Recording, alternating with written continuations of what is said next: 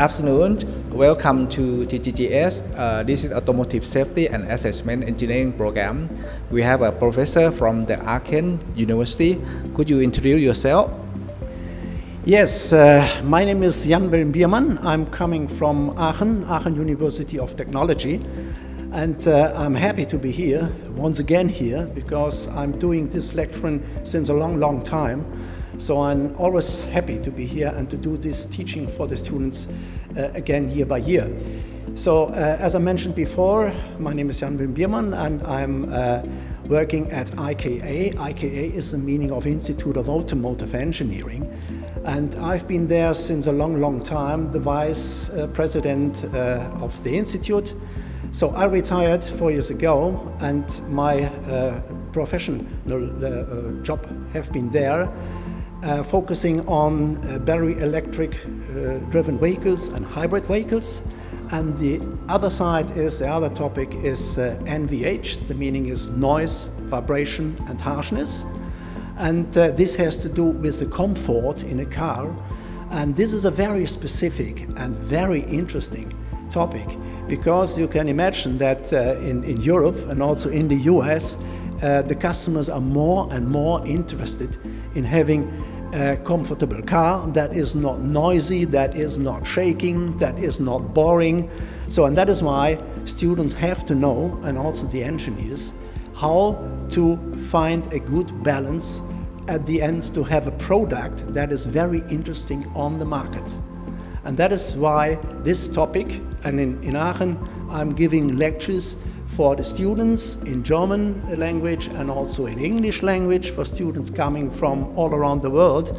But also I'm giving training seminars for engineers who are working in the OEM companies, but also in the supplier industry, because there is a big lack for them in having this knowledge.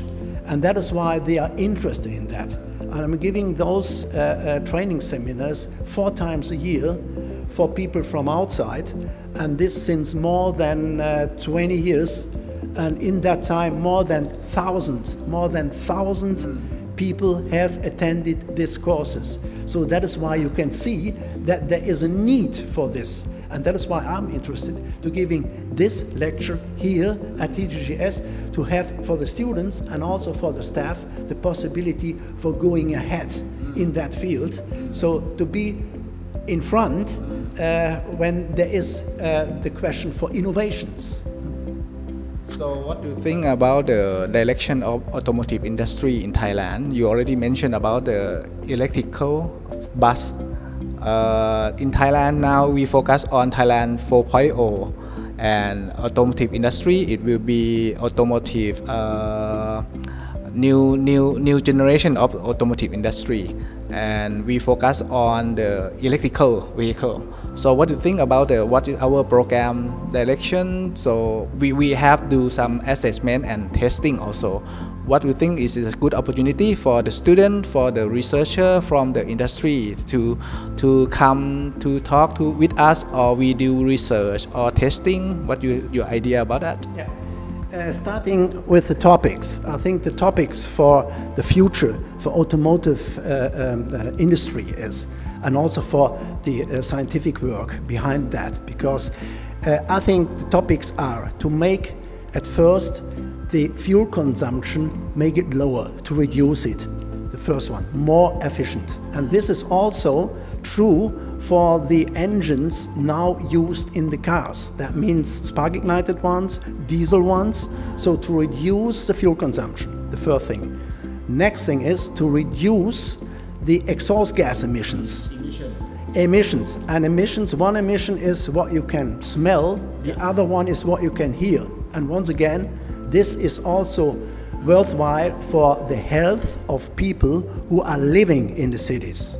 So one possibility beside the engines who are used and equipped now in the cars, another topic is what you mentioned before, electric vehicles, battery driven, or don't forget hybrid vehicles. Hybrid means a mixture of the combustion engine and the electric vehicle. So with hybrid vehicles you have not the problem of this limited range.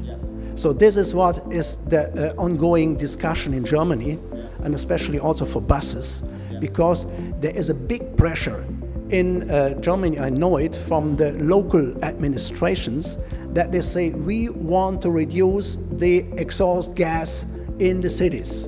And the first where they are addressing is the public transport. These are the buses. So that is why this is the topic for the car maker, for the powertrain. So this is one topic. The other one is, this has to do with the environmental situation, to have green energy and so on. The next one is, of course, to see that there are still, there is worldwide an interest in autonomous driving. So, but for this, you need all the technology in sensoring, in the infrastructure, in data handling, to make it safe that not people, crazy people from outside, can get the control over the cars. And you know there are a lot of crazy people on the way. So these are the big issues. This is the next big topic for the future. And the last one, and that is what we have not to forget, the last one is the safety. Because there are still accidents on the road. We have reduced that dramatically during the last 20, 30 years. But we have not reached a sufficient target.